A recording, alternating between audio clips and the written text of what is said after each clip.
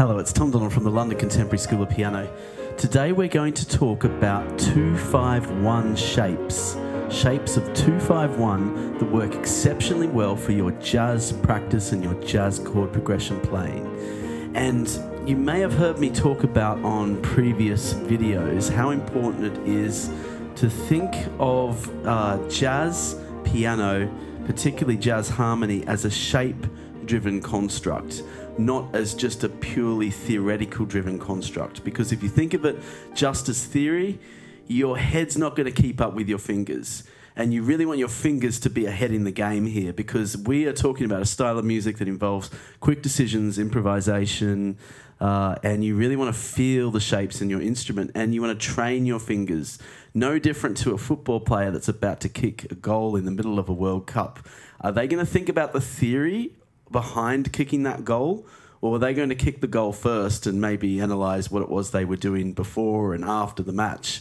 And it's really no different from sports in that sense. You know, this is the sport of playing jazz piano, is that you really want to train your fingers to feel these shapes. And 2-5-1 is obviously, you know, one of the most important progressions, or one of the most commonly used progressions that we speak about in jazz piano. So let's break it down into a few convenient shapes. And if you're struggling with your jazz piano theory and you really want to get a bit more clearer on your chords, there's a really important resource you need, and it's the Holy Trinity of Jazz Chords.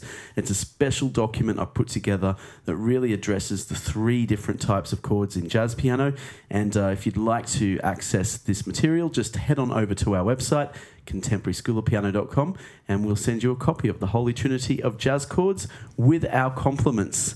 So now let's have a look at some different shapes and start exploring some finger shapes we can use in our playing. And so a 2-5-1, for instance, in the key of C major would be a D minor 7 to a G7 to a C major 7. And I'm using a very conservative, straightforward shape there.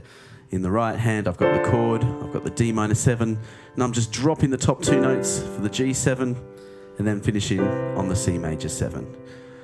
That's a fairly simple 2-5-1 shape. And for some of you that are newer to your 2-5-1s, this is a really good place to start. And for those of you who need a bit of a refresher, that's a really good place to start.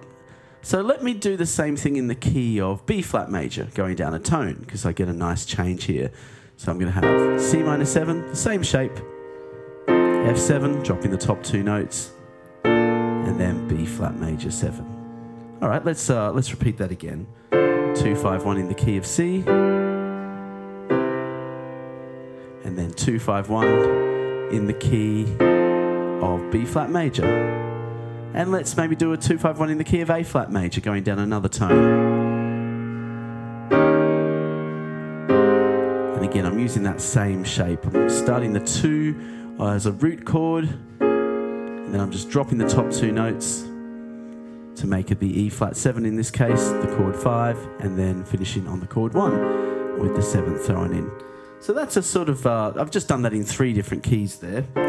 And that's not a particularly, advanced voicing or anything. It's just a nice refresher voicing, a nice starting point. And a really useful one to do for those of you who are newer to jazz piano as well.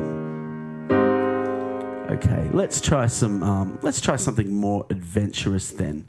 So I think the first one we might start with is something a little bit, something that moves up a little bit. So for instance, with that D minor, I'm playing the D in the bass, and I've got the D minor 7 chord here in the right hand.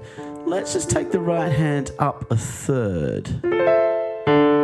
So now I've got D, F, A, C, and E. So this creates a D minor 9 chord. It's got quite a nice sound to it. And if I then, to get to the chord 5, just drop the middle note, I get a really nice shape here.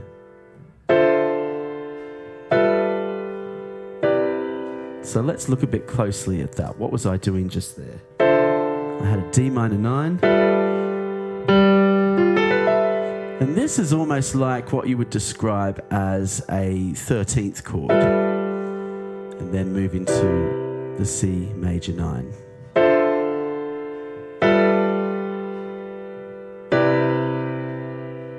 It's a really nice shape there, isn't it? So I had the first shape, which was this, and the second shape is this. So again, I'm not really thinking of theory when I do this. I'm just thinking of the shape, and just starting away from the root note just gives me more scope to add more colour to the chord. And of course I can do this in the other keys now.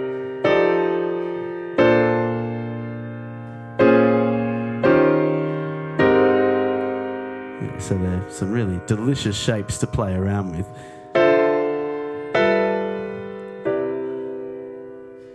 And another variation that might be nice, there's, by the way, tons and tons of variations. And I'm going to show you how to make up your own variation. So that's not just a textbook exercise of here's variation 1, 2, 3, 4, and 5, and so on, because that's not really going to help your jazz piano.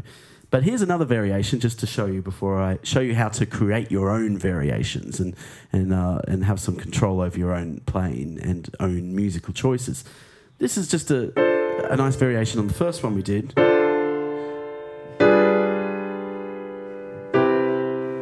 what I did here, instead of going to a standard G7, I substituted that G with a G sharp. And I get this effect, and this is a flat ninth chord as a result of that. I've turned the G7 into a flat ninth chord. That has a nice spice to it. You can do it in the other keys as well.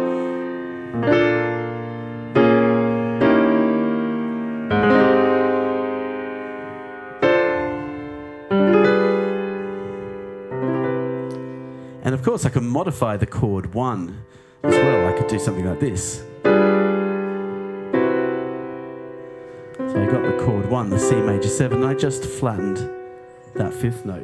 This creates a little bit of what I call stardust to the progression.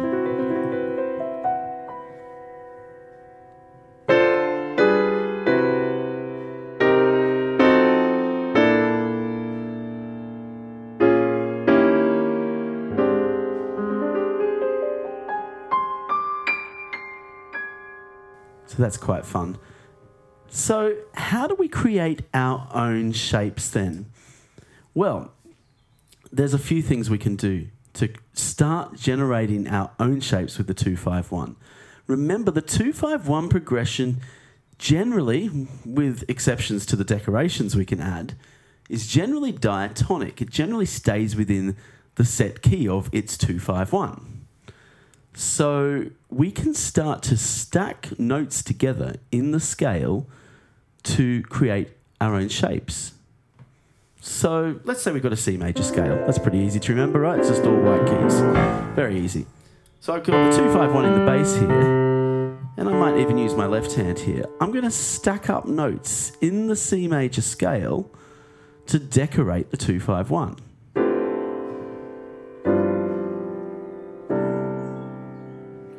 I'm not really thinking of chords here, truth be told. I'm just thinking of the notes in the C major scale. And probably another principle I'm thinking about here is keeping my voices quite close together, the voicing quite close.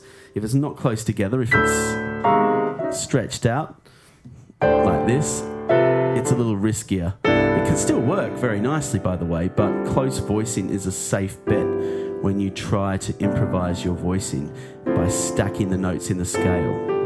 And of course you can use dissonance, and a particularly useful dissonance to use is by flattening the 6th and 7th note of the major scale. So my top voicing went like that.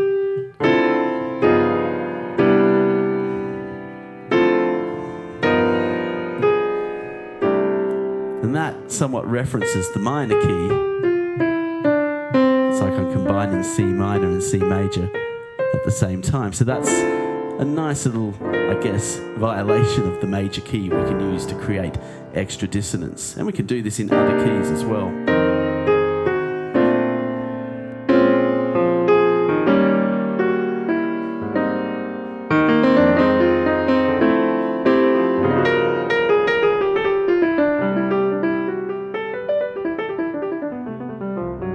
And then of course I got that flattened 5th that we were playing around with, or sharp and fourth, you could also call it, we were playing around with earlier. So this is a way that you can create your own 2-5-1 shapes. I call this chord stacking, and it's a really useful way to create your own voicings on the piano. So remember, it's important to keep experimenting, keep trying new things. And again, if you need a little bit of help and you're struggling, I really strongly recommend you head over to our website, contemporaryschoolofpiano.com, and we'll send you a free copy with your request of the Holy Trinity of Jazz Chords. And that's a really important practice resource that we have, where we categorize 3 important jazz chords. And it will really help you clarify where it is you're up to. So I wish you the best with your 2-5-1 practice, and let us know how you're getting on. Drop us a comment, click subscribe to our channel, and we'll see you soon. Thank you very much. Bye-bye. If you are interested in the London Contemporary School of Piano 30-day jazz musician online course, which will absolutely transform your jazz piano skills in just 30 days, all you have to do to get a test drive of the course free of charge for just 5 days is to visit our website, contemporaryschoolofpiano.com, and drop us an email or get in touch with us and ask us about this offer. Ask us about the opportunity of joining the 30-day jazz musician course for a 5-day test drive, and you won't look back on your playing. Look forward to speaking with you soon and seeing you on the other side. Just drop us an email, visit our website, contemporaryschoolofpiano.com.